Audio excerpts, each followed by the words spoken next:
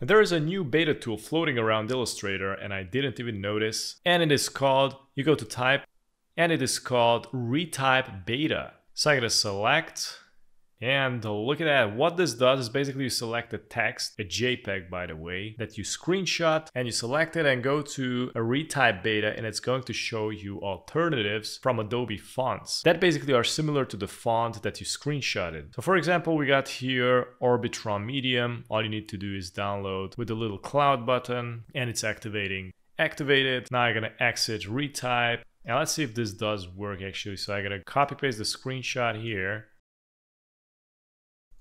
Orbitron Medium. Look at that. This is unreal. This is actually matching perfectly. So it seems like this one was 100% successful, but let's check out the rest. I'm gonna select this one, go to the ReType, enter ReType, and selection not understood. So basically it didn't found this one. I mean, it didn't found any similarities. I gotta go with the second one. Enter ReType, didn't found nothing. Third one, enter ReType, didn't found nothing. Fourth, oh, we got something, and it gave me some pretty okay alternative. Also, you can find more font matches here if you click on, and it's gonna come up with more fonts. So we got 2 successful fonts out of 3. I can exit, let's go to the next one.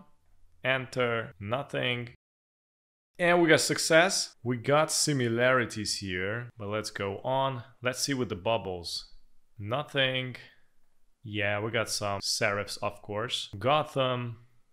It's not that bad, but... So let's go with scripts.